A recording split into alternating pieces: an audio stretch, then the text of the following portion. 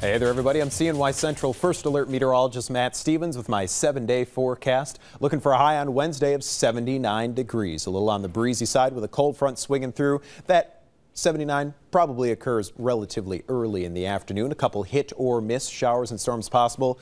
It's not going to be raining all day, that's for sure. And call it varying amounts of cloud cover. 42 degrees for Wednesday night, clearing skies, patchy fog. 67 our high Thursday, mostly sunny skies. Dome of fair weather, high pressure and firm control in the wake of that cold front. For Friday, mostly sunny, a little milder, 72, 79 on Saturday.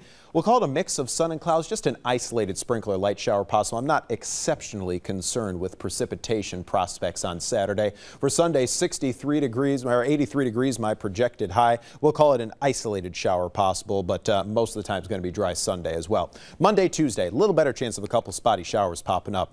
Don't forget you can follow me on Twitter at MattSnowman, CNY.